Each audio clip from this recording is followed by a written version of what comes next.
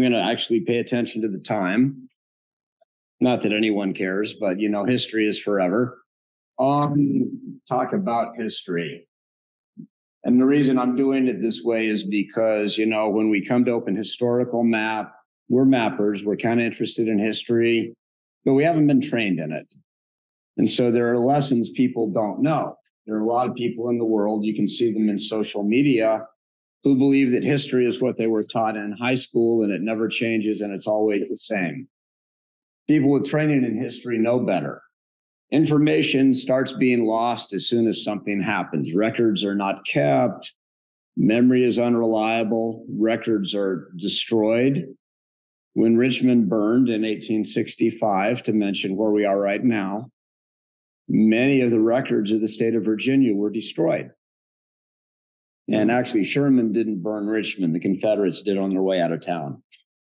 Just, if you've ever talked to a Southerner, Sherman burned everything. Some people deliberately choose to misremember. In the history of Civil War memoirs, and there was a lot of that going on about 10 to 15 years after the war, a lot of participants waited until the other guy was dead to write about the battle they were in so that they could blame the other guy, the one who died. There's a lot of that going on. And then, of course, there's always the issue of if you don't like the narrative, rewrite it. And so, again, reaching back to the Civil War, because we're in Richmond, immediately after the war ended, a set of, and this is the actual definition of unreconstructed Confederate, a bunch of Confederates decided to rewrite the story of the Civil War in order to make Robert E. Lee into a great saint and Grant into a butcher. And that's not what really happened, but they convinced a lot of people of that. So history is challenging. So I'll talk about some map things because it's a mapping conference and we should talk about maps. This is a map from about 1700 of the West Coast. You will discover that in maps produced of the West Coast from about 1600 to the end of the 1700s, they consistently showed a large inland sea called the Mer de West, the Sea of the West. That's 200 years of maps showing an inland sea that did not exist. It turns out that an explorer in 1602 was sailing up the West Coast and he saw the mouth of a river, and I'm not sure what river it was. It might have actually been Puget Sound, and he assumed it was access to an inland sea. And so magically this thing appeared on all the maps that stuck for 200 years because explorers were hearing rumors there was one. Natives were telling them that there was one, and so they believed it. And it wasn't until colonial settlement that they finally figured out it was a utter fantasy. And this sort of gets into, well, Open Historical Map isn't open cartographic fantasy map or open historical fantasy map. We're trying to deal in real facts. So this is why you can't just jump on any map you find and say, cool, I'm going to copy it into Open Historical Map because it's out of copyright, because it may be full of it. And so this is an example map. I'm from upstate New York, just outside of Albany, and I've done a lot of historical mapping in Albany. This is the Miller map of 1695. And this is a really easy map to find online. Many copies were made of it. They're all pretty similar. Doesn't matter much the difference between them. And I went and decided that I can align this on the modern map of Albany using Map Warper, which is one of the tools available for this. And while Yonkers Street and Handler Street don't have those names anymore, they happen to be State Street and Broadway, and I know where those are. So I found 3 reference points and I flopped it onto OpenStreetMap, and I got this. And so the English Fort near the top of State Street is missed off a little bit, but Pearl Street, State Street are about right. A little hard to see in this presentation. Broadway is kind of in the wrong place. So you kind of got to look at that and say, And so this is one of the key points, is that anywhere, and Jeff was getting at this in his presentation, you've got local historians and you've got local historical societies. there are people who know this material who aren't part of the mapping community. And if you're going to do open historical map, you should be reaching out to them, because I showed this to my friend Don Rittner, who is a prominent local historian in Albany. And he said, well, yeah, the Miller map has issues. And it's like, okay, there's backstory to the Miller map. It turns out that Miller took all the notes on this map, and then he got on a ship to sail back to England. And this was during one of the periodic tiffs between the British and the French. You know, they had a lot of those. And so the ship he was on was captured by the French. It was the 9 Years' War. He threw all his notes overboard and then drew this map back in England from memory. And Don told me, well, look at some of the later maps. They're better. So I then got to this, which is the Romer map. And it's basically, again, it shows the first stockade. It shows the fort at the top of the hill.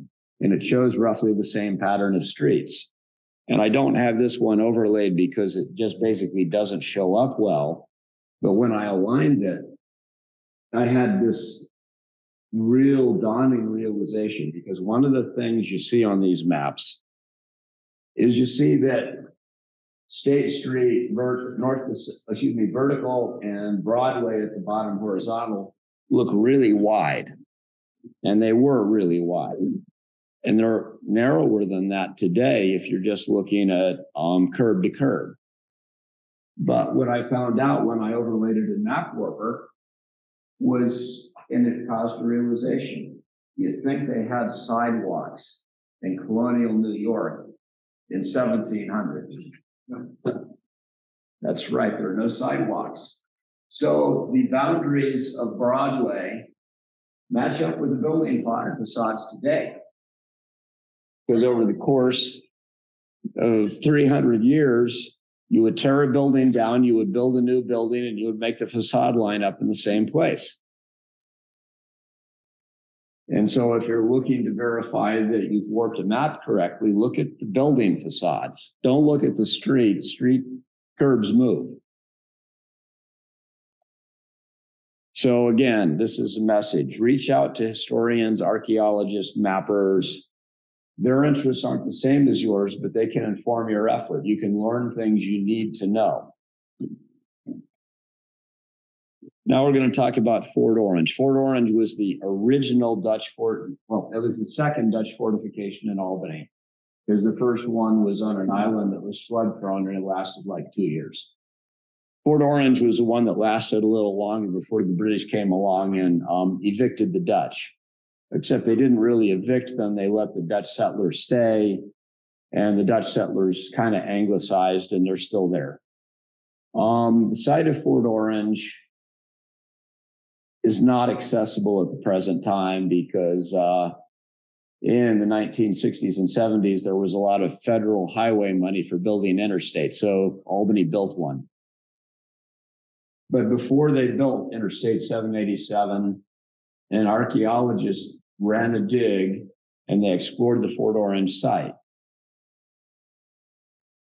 So he led the dig. I reached out to him and he sent me a PDF of his report. He's retired now, but he's held on to copies of his work.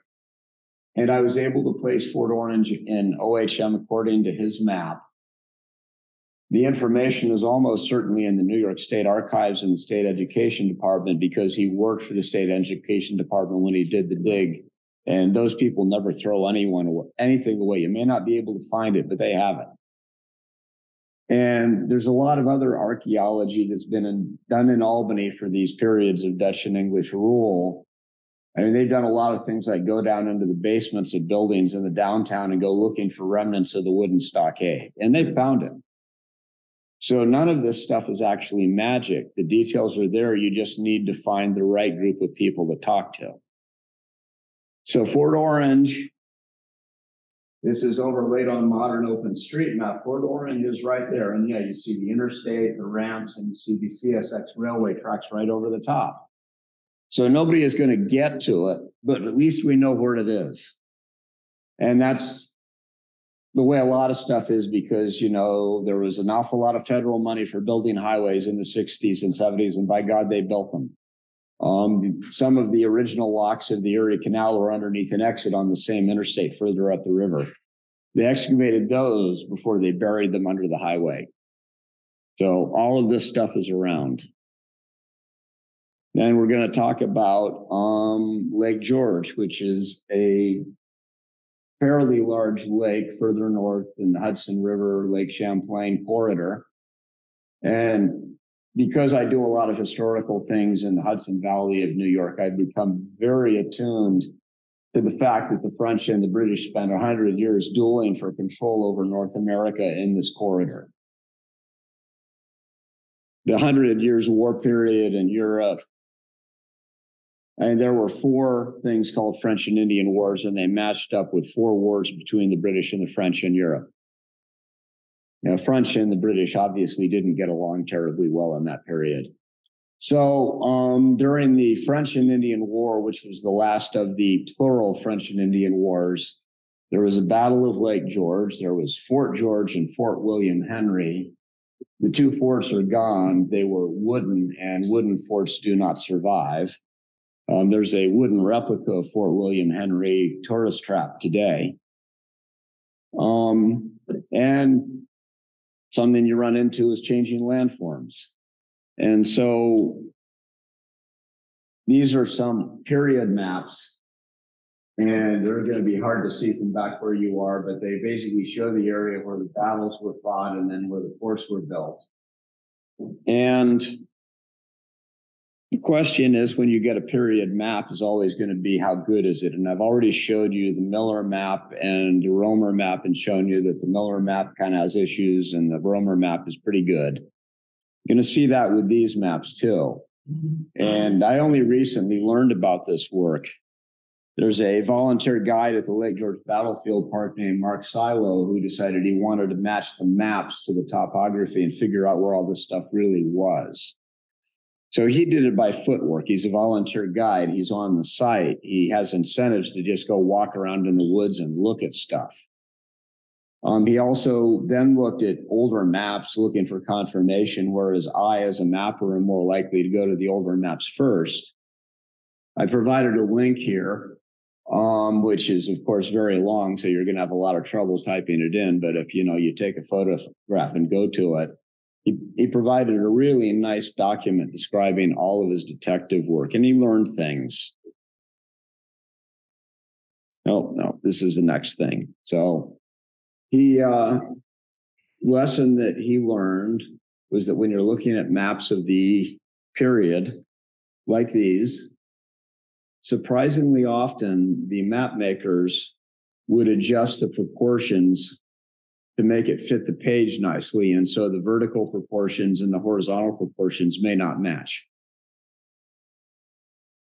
And this can make alignment challenging, especially if you don't know it. But Map Warper can, to some degree, adjust for this. And I use Map Warper in that manner a bit. The other thing he figured out was that at least one of these ridges, and you see there's a couple of ridges up here running up to the lake, at least one of these ridges had been shaved.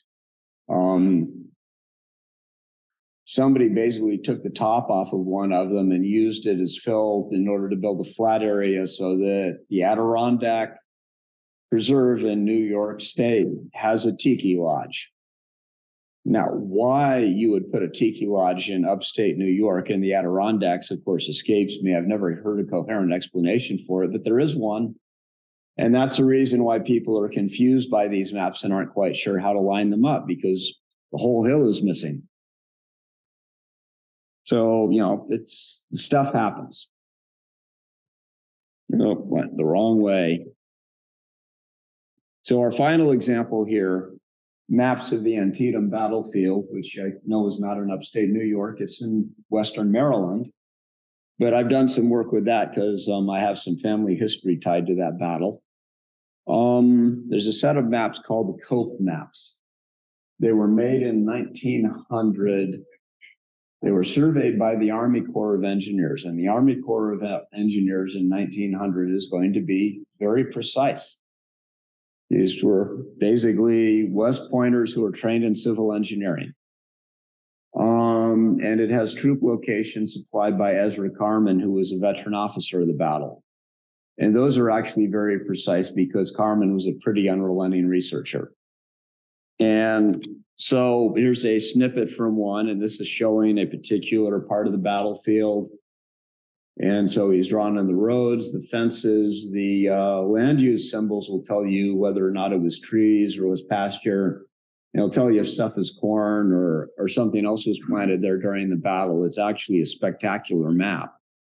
I love these, and because of the precision, they align perfectly when you geo-reference. But then there's another map, the Elliott burial map.